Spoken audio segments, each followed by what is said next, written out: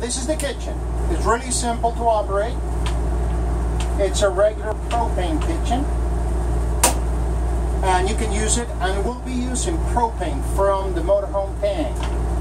Also, this kitchen has an oven. To be able to use the oven, you have to actually light it from the inside. You cannot use the sparker for that one, as it becomes a safety hazard.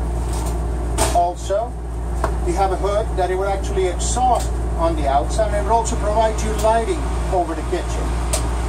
On top of that, you have a microwave. In some cases, some of the units may have a convection microwave or a regular microwave. In this case, it's a regular microwave. Just keep in mind, one of the most important features of the microwave is the numbers that will tell you if there is power in the unit. So if at any point you don't know if you have or if you don't have power, this will confirm the condition. If you look into the other side, we also have the sink.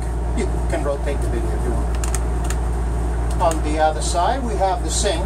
And keep in mind, this is a coffee maker. We normally advise people to put it inside of the sink when traveling, because if you leave anything laying around when you're driving, it will actually fly off. So you got to be careful with that. The sink is regular sink. It does not have garbage disposal. And of course, always keep in mind that you are not to drink water from the motorhome systems.